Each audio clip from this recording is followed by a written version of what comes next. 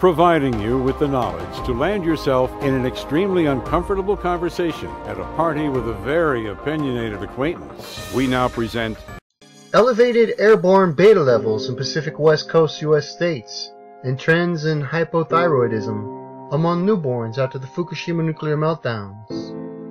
Various reports indicate the incidence of congenital hypothyroidism is increasing in developed nations. Large amounts of fallout disseminated worldwide from the meltdowns in 4 reactors at the Fukushima Daiichi plant in Japan, including radioiodine isotopes, just days after the meltdowns. Iodine-131, an airborne gross beta, were documented in the 5 U.S. states on the Pacific Ocean. The number of congenital hypothyroid cases in these 5 states from March 17 to December 31st was 16% greater than the same period in 2010. 28% plus occurred in the period of March 17 through June 30th. Further analysis in the U.S. and other nations is needed for better understanding and association between iodine exposure from Fukushima Daiichi and congenital hypothyroidism risk. Mr. Dorman. Mike, this is Dan. No, we're not planning any press release with this information. This was just a projection that we were requesting to run. Separate from our being requested to run that, we got this from the Department of Energy briefing package that had this other DTRA run into it. And I don't know what prompted theirs and all their assumptions that went into theirs, but it's obviously caught our attention, and we're looking to get what we think would be more realistic projections. Any other questions? Miss Howe. Dan, just one comment. And Rob, this is Linda Howe in Region 5. Rob, I can talk with you offline about some background information for California. The DTRA and Department of Energy runs for California may have been prompted by queries from the state, because the state has been conducting interagency conference calls, and DOE, Environmental Protection Agency, has been part of those calls. Our regional state liaison officer is also monitoring that, but there is some background that is politically sensitive that I can share with you offline. This is Dave Weller from the Nuclear Regulatory Team. The other supposition had looking at those is there a potential, that is, the core is in a dry pool or in a dry area. It is interacting with concrete and other materials, and you could be seeing some interaction there that generates a little bit of smoke. And that might be what we're saying, Mr. Weber. Yeah, there's where the gases would come off of when the core hits the concrete. Virgilio. Alright guys, that's all. Just that you're aware. Dan Dorman. The other piece of the factor into that is there's also blank again, EPA, NRC shooting blanks again at us. Bill Borchardt. Okay, Mr. Wiggins. And that was the last we heard. Borchardt. Okay, well, I'll keep trying. I'll send him an email. I'll CC you on your personal email. I mean your work. But under your name. Wiggins. Yeah, my name. That's what I'm monitoring. Borchardt. Okay.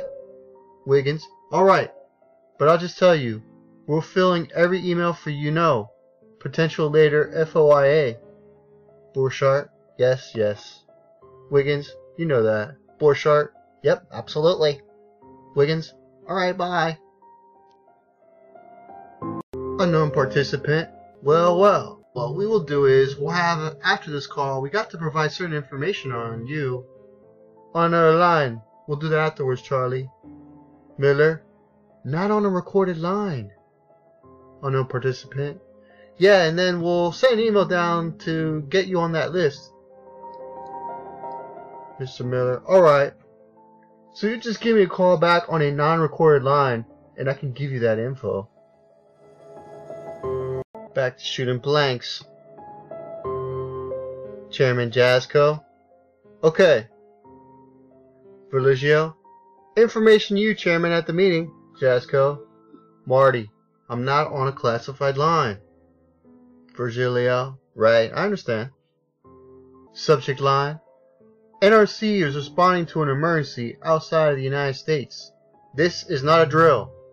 The NRC and other federal agencies are closely following an emergency occurring outside the United States.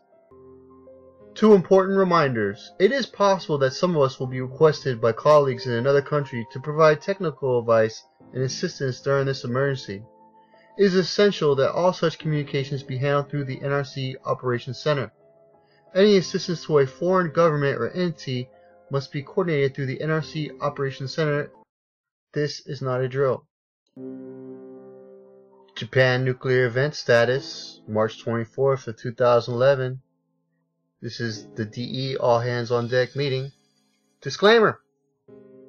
Only public information is provided in this presentation. Non-public information will not be discussed.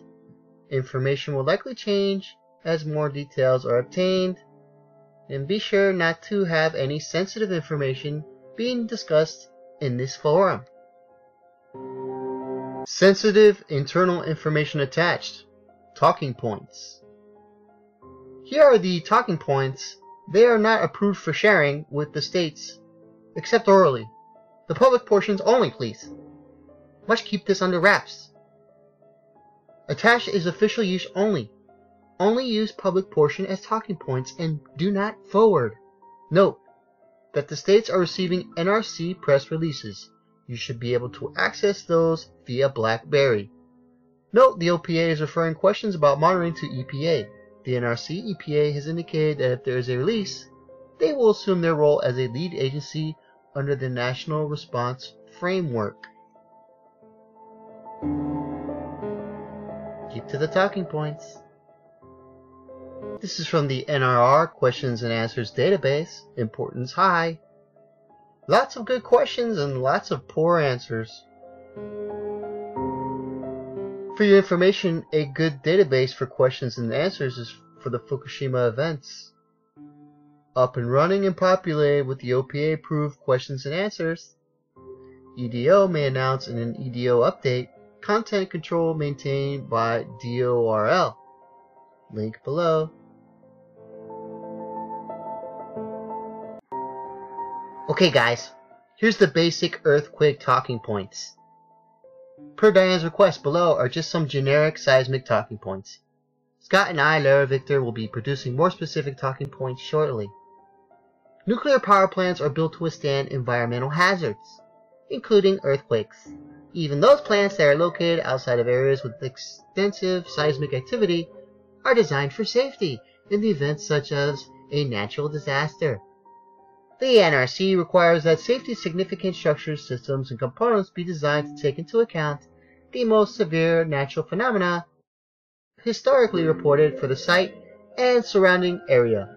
The NRC then adds a margin for error to account for the historical data's limited accuracy, and in their words, the licensing basis for existing nuclear power plants are based on historical data from the area's maximum credible earthquake, with an additional margin included. Should people in Japan take KI? Here's the public answer. The Japanese people should listen to the public authorities in Japan regarding the protective actions of KI potassium iodine. It is one of the protective measures that might be taken in radiological emergencies in this country. We do not know if this measure is necessary or appropriate in this Japanese situation. Additional technical non-public information. There are a range of protective measures that we use. The most effective is evacuation. Government officials are responsible for determining the best means to protect their public. KI is another measure for protection, but evacuation and sheltering are the primary means that are used. So they have a public answer and a non-public answer. Subject line: possible request for KI. Thanks, Elmo.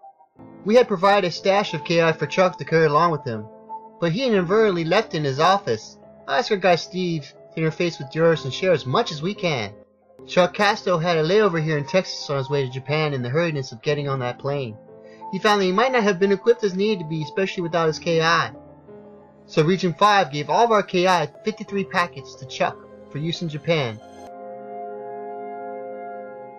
So Region 5 finds itself without any immediate stash of KI for use if we had to send a site team.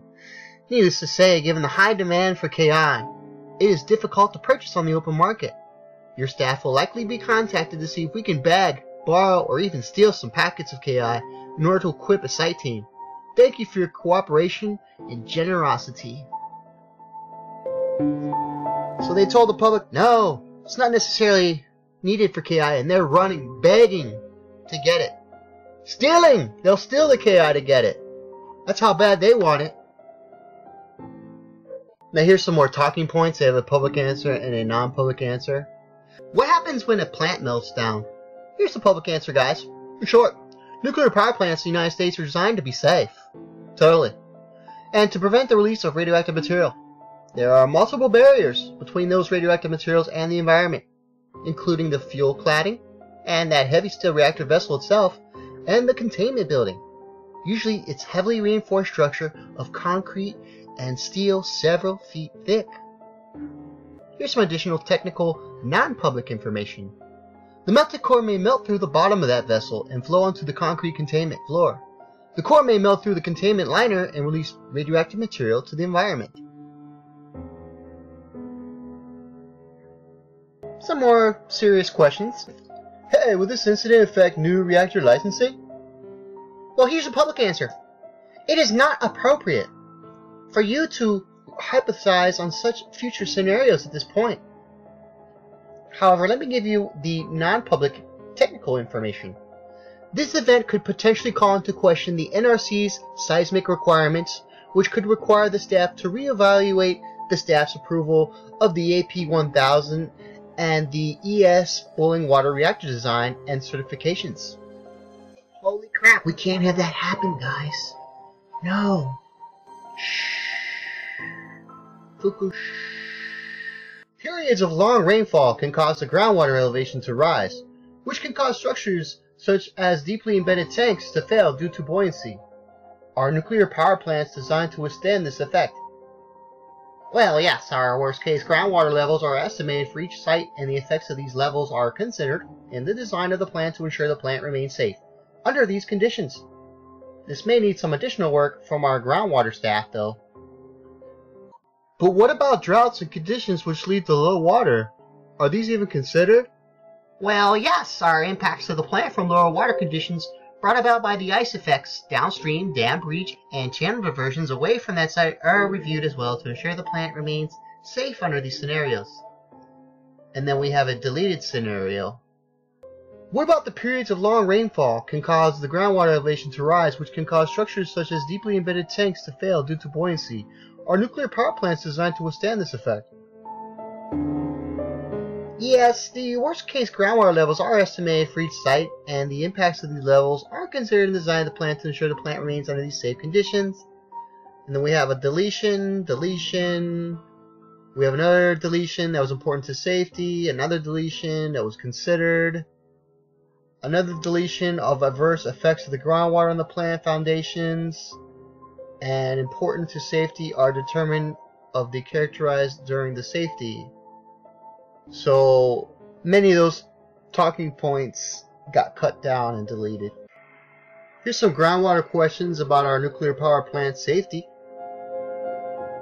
Periods of long rainfall can cause the groundwater elevation to rise, which can cause structures such as deeply embedded tanks to fail due to buoyancy. Are nuclear power plants designed to withstand this effect? Well, the groundwater buoyancy effects are considered in the design of nuclear power plants.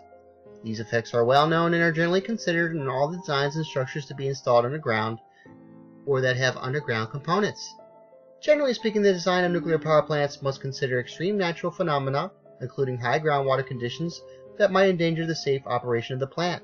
The basis for this design considerations is given on the 10 CFR 50 Appendix A General Design Criterion 2. Unknown participant. Okay, I had a question. I guess I was still on mute when I asked the question. Virgilio? Go ahead. Gregory? Earlier there was some discussion about coordinating with the Environmental Protection Agency and the Protective Measures team about some talking points in case the states have any questions. Has that work been done? Virgilio? Yes. Gregory? It has, okay. Alright. Thank you. Come again.